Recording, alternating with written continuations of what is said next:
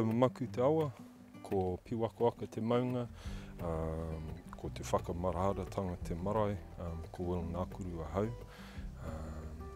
I have lived here for about 20 years, but was brought up on stories of our family. I've come back and lived on our papakainga, our Māori land, and it's been a really interesting and fulfilling and challenging and sort of wonderful journey, and I feel very privileged to have been able to spend this time here.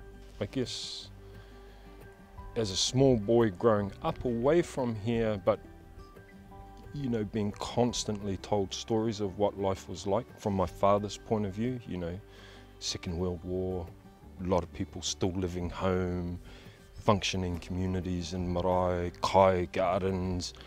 I remember coming home and thinking, oh, it's very different.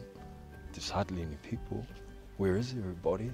And then realizing that the few kaumātua that left were a tangible connection to that other time.